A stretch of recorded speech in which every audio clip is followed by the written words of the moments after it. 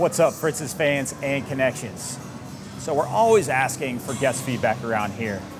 And lately I've been getting a good mixed response.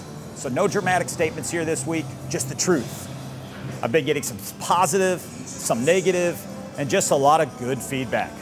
You know, our net promoter scores in the 60s and 70s. For any of you thinking that that's not great, not on a grade scale from like being in school, but it actually is a pretty good score. But you know what? You've probably heard it a few times already. That awful word, good.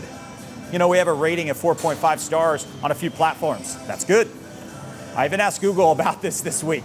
Here's what Google said. Our rating is trustworthy. Some say that consumers are more likely to trust ratings between a 4.2 and a 4.5 stars because they seem more balanced and transparent. It also relates to better performance, they say.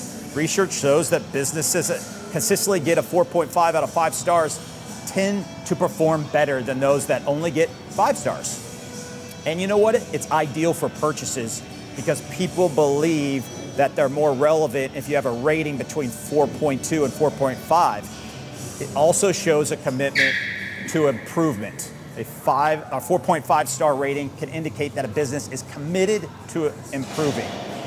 You know, I even saw some case studies on websites that a 4.5 is better than a 5.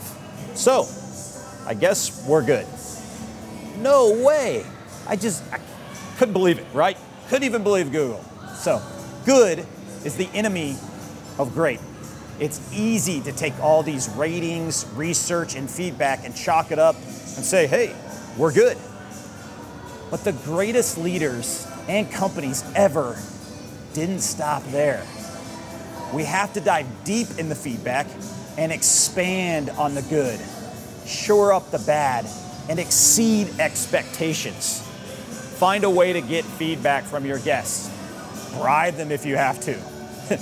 I love getting a free donut for filling out the short survey at that very popular donut brand. Some of you all know what I'm talking about. Then take that feedback and create something great. Have a great week.